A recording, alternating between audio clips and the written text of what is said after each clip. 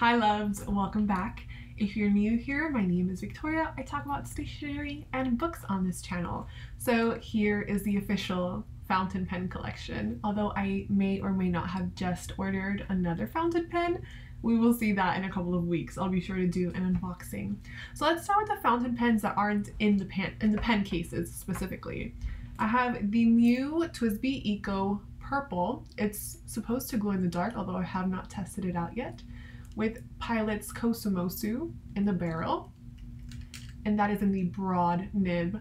I really like my TWSBIs, although I've broken about 3 TWSBIs because it's just plastic and I'm very rough on my pens, but I love them. They're cheap, the colors are really cute, the nibs are really stiff, and I enjoy that. Oh my god, there's like some leftover glitter in the barrel. I just realized this. I had a diamine ink in here before. So we got the TWSBI. I have 2 more TWSBIs, but those are in the pen case. Here's another floater, Pelikan M200.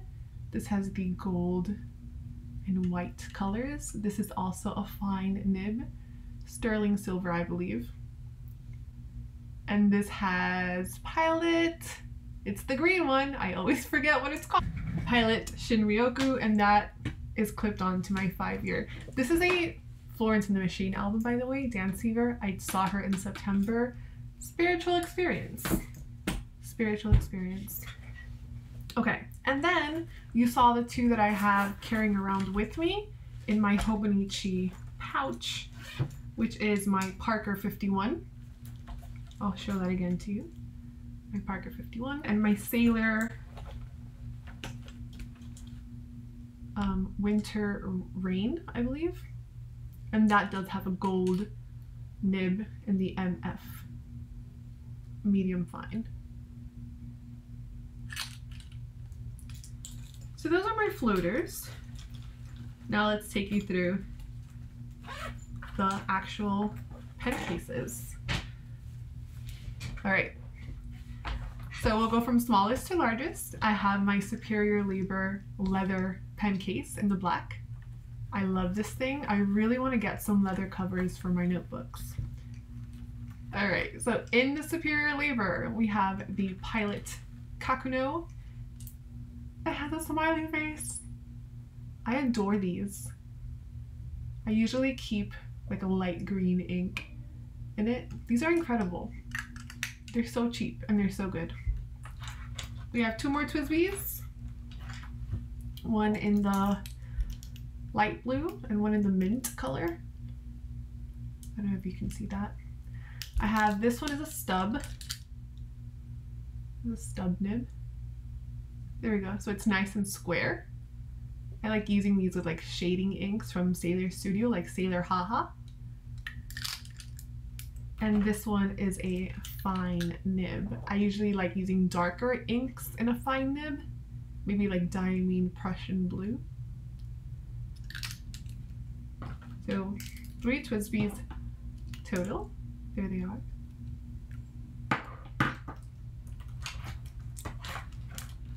This is my first Pelikan Olivine 205.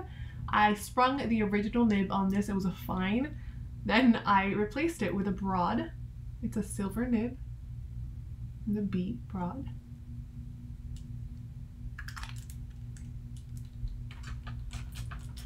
My only Kaweco. I want to have every single one. I love the way that they look.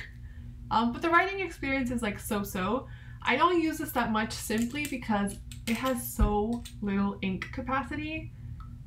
Within 3 days, it's like gone. And I have an extra fine nib on this one. But the way that this shines in the light, I will never get over it.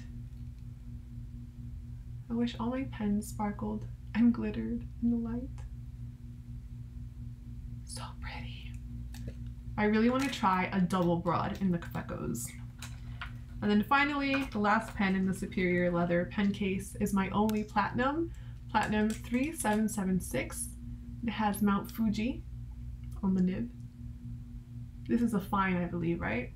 Yeah, an F nib. I love the converter on this. It does take a lot of ink. Oh, we have a cartridge in here. But it does take a lot of ink. And I also prefer to use, again, like darker inks with my platinum. Okay, first case, done. The second case is a Goulet, not Goulet, you can get them at Goulet, but it's a Galen leather pen case, my ring. So let's move this over. Okay. My only vanishing point, I actually have two nibs. I have an EF nib and a broad nib for this pen specifically. This is the Radon Galaxy. I really want to get the water Radon, but these pens, oh my, these pens are no joke. These pens are like $800 and they're limited edition. So it's like, do I not? Do I not? I did purchase a Pilot. It wasn't this one. I guess I can spoil it for you. It was the 823 in the translucent to finish off my 823 collection, but I do want the other Urushi ones because just look at it. Just look at it. I actually love the clip. It like helps me hold it better. It helps my grip. It kind of, when I first got it, I was like, ew, why is the clip on the bottom? But then I was like, this is amazing. I want every vanishing point.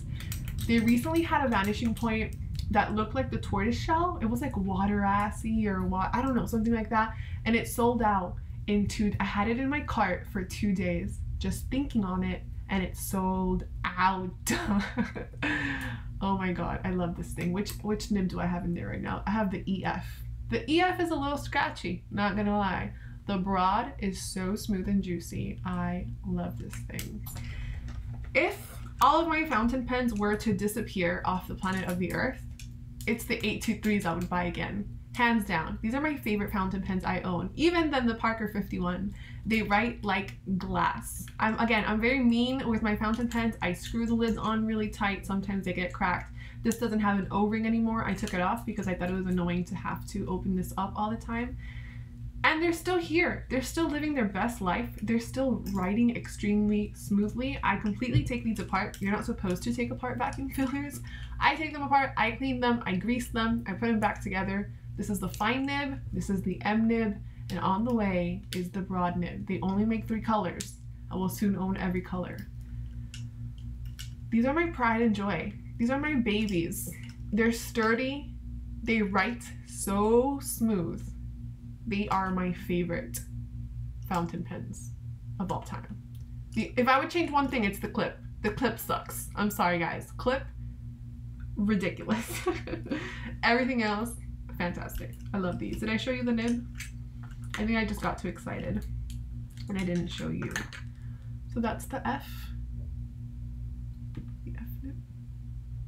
They are gold nibs. And the M nib. And if you hear something in the background, again, that's my grandma. My 823s. Okay.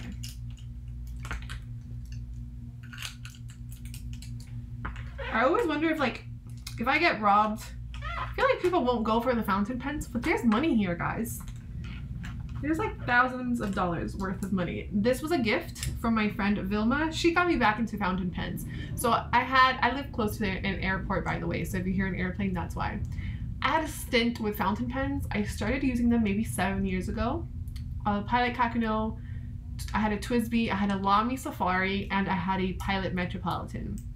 And then I gave them all away within months of owning them because I was using regular schmegular like mead paper, like spiral bound notebooks that were like $1. And I was like, ugh, I don't like this. It like bleeds through, it's scratchy, blah, blah, blah. Years later, I meet my friend Vilma. I meet her online. We happen to live in the same city. And she gets me into fountain pens again. And she's like, look at, you have to try Pelikan. You have to try Sailor. Do you want these pens that I have? And I was like, yes, of course. Yes, please. So she gave me her Pilot Falcon and a Sailor Mini. I love the size of this. I love the color of this. I don't use it often because this part is broken and it comes right off. And the problem with this is that you're meant to twist this on. So it's like a full-size pen, but this happens every time. It's so sad. And then it gets stuck. I don't know how to fix that, but there you go. So my fountain pen addiction is all Vilma's fault. So thank you, Vilma. You know who you are. Alright, here are the sailors. The white crane, this was my first sailor. As you can tell, it doesn't have video anymore because of the amount of times that I dropped this pen. Usually the ink that I keep in here is Diatramentis document ink. I used this a lot for work a couple years ago. Another MF. I love the baby blue color. I love the feel of sailors. And it has a glitter. I don't know if you can see it. It has glitter. Okay. These two look exactly the same. You don't have to tell me twice. Leave me alone. They're not the same. Okay, they're different. I'm just trying to convince myself. They're absolutely different. One is the Lucky, is it Lucky Charms? Probably not called Lucky Charms, but I think the Lucky Charms one is the green one. And then this one is like the pen of the year, which is more blue. This is a Sailor Studio. This is a regular size, so it's like a little bit bigger. This one never gets used because the music nib is trash. I will never again purchase another music nib. TWSBI, the TWSBI stub nib is a much better option. This doesn't flow right. I don't like it. I just don't like how it feels on the paper. So this one never gets used. This one I effed up.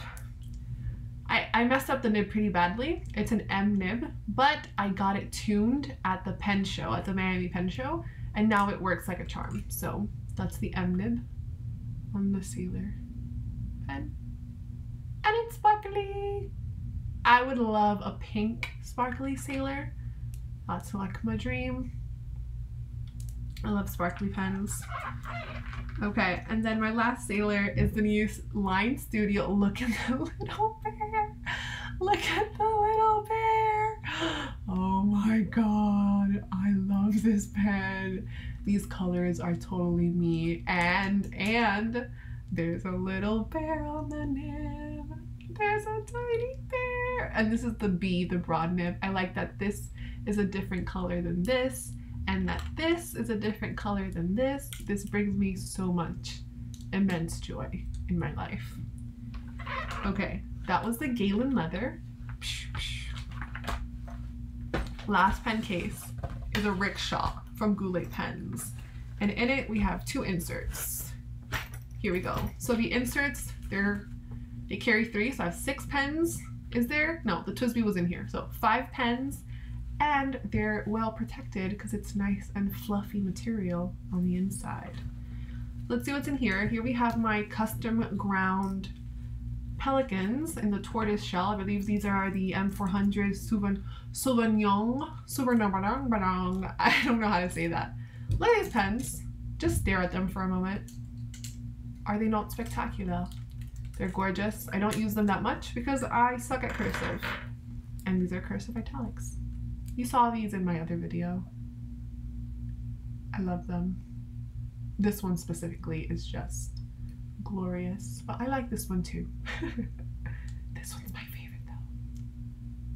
There we go. I bought them together because I couldn't decide, and I was like, well, sometimes I want a brown ink and then sometimes I want a green ink, and why not both? Why not both? So those are in here. Let's put this back in. And then in this one, I have my Mont Blanc. My dad got this for me for my birthday. It has a story. So my mother passed away when I was a baby, and she used to collect Mont Blanc ballpoint pens. So my dad saw that I got really into fountain pens, and he asked me if I had any Mont Blancs because my mother collected them, and he wanted me to have something like reminiscent of her. And I was like, no, because they're really expensive. And he's like, you know what, pick one out and I'll buy you one for your birthday. So hopefully this will be like an annual tradition thing, something that me and my dad can share and like reminisce on my mom. So it's really very sweet. I went with the Petit Prince. This is like the only box I have. I threw away all my boxes, and you know, fountain pen boxes are bougie AF. Well, some of them. Like my Urushi, it looked like a coffin. It was like made out of wood. It was enormous. But I kept the Mont Blanc box. It's the only one I have. I threw away all the other boxes. So I never plan on reselling my pens. I just plan to hoard them for the rest of my life. It has my last name engraved on it. A little star. I love this pen. It is extremely smooth. I got it in the broad nib. My favorite kind of nib is a broad nib because I love juicy nibs, but because I also love tiny, tiny grids, sometimes it requires like an extra fine nib. And it has an illustration, I don't know if you can see that, of the little prince. iPhone, please function. I think I'm gonna have to use my hand. Look at it. It is. There's the converter. It holds quite a bit of ink. It says to only use Mont Blanc ink, but we don't do that around these parts because we know Japanese ink is superior. I stand by that. My Mont Blanc, my pride and joy. Excited to have more Mont Blancs in my life. Also, red is one of my favorite colors. Okay. Okay, this is really sad because this pen is beautiful. I believe it's called Sex and Candy. It's from Franklin Christoph. There's another plane. The color, the lavender, the red, it's really, really pretty. But it hard starts every time and it creates bubbles. So you can't get, like, the ink takes hours and hours to finally get to the nib. And then once it gets there, it like starts getting scratchy and it starts drying up, and then it creates these ink bubbles on the bottom. It's just not fun to write with. It's so finicky and so dry. I never use it. It's pretty, it's aesthetic. The nib sucks on this thing. I don't know. Something's wrong with the flow of it. I've cleaned it, I've washed it, I've tried again. I don't know. I don't know how to fix it. It's so sad. Okay. And then my last pen, I love this pen. This is from Enigma Blanks. So generally Enigma Blanks just sells pen blanks. So a pen blank would be like this material in this shape, but nothing else. So you can transform it into whatever you want. Kind of like you would go to Home Depot and like buy a piece of wood and then you turn the wood into something. But they made these specifically, it was like a collaboration. It's called Champagne. Oh God, Champagne something. They might still be on sale. I don't know, it was like a limited run. I just love glitter. Okay, I love glitter. And this has so much glitter. Plus, it's a broad nib. If I could fix one thing, it would be I cap all of my pens. I cap every single one of my pens. And this is uncappable. Uncappable, unacceptable. But it's really, really pretty. And I always use a Sailor ink with this one that's like nice and peachy, just like this. I'll show it to you. I always use these two together. 173 and my Champagne fountain pen. Okay.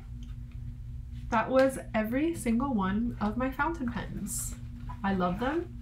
I love collecting pens. It's my favorite thing in the entire world. And they're very expensive. I should have gotten a cheaper hobby. All right. Thank you for watching. I will see you in the next one. Bye.